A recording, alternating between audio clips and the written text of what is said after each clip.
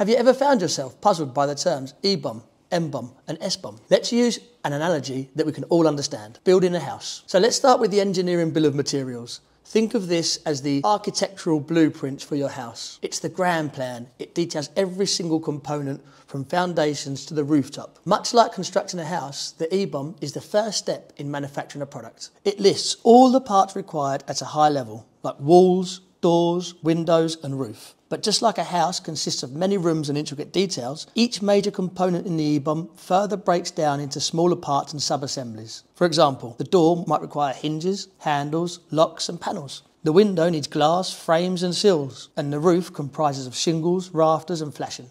So the next part is the MBOM, the manufacturing bill of materials.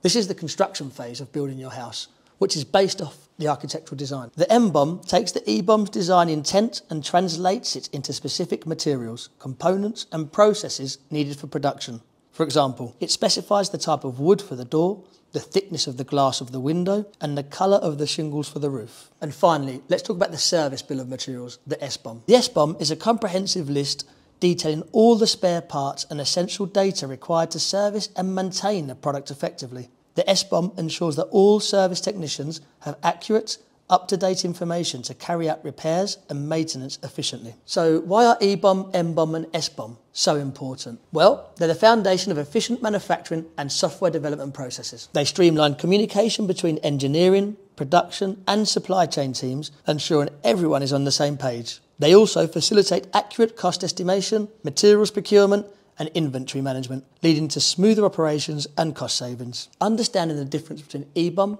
MBOM and SBOM is essential, just like having the right plans and materials is crucial for building your house. Thanks for watching. If you found this video helpful, don't forget to like and subscribe for more insights into the PLM world.